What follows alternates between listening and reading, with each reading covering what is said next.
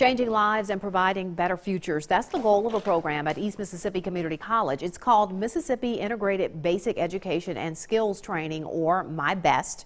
Jory Talley joins us in the studio now with more on these students' accomplishments.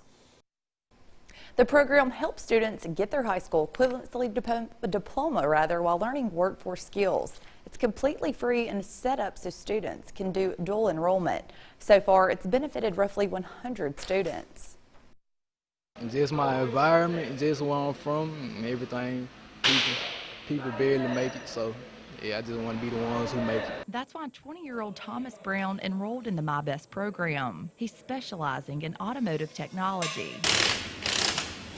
Brown was a senior when he dropped out of high school. Now, 2 years later, he's on a different path. I wanted a better career path.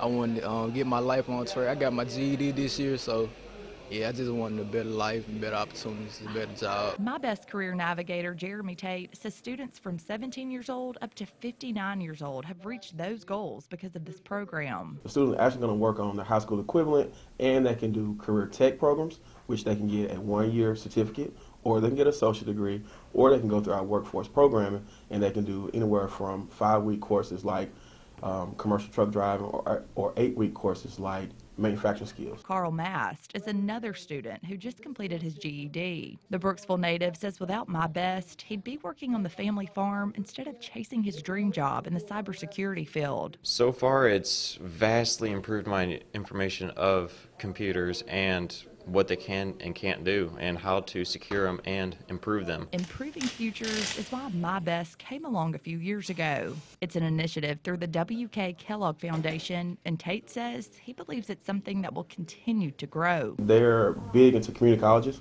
and they saw a need within our state to fill the middle wage gap. So we have an integrated program that works on putting those workers in those middle skill jobs for that middle wage.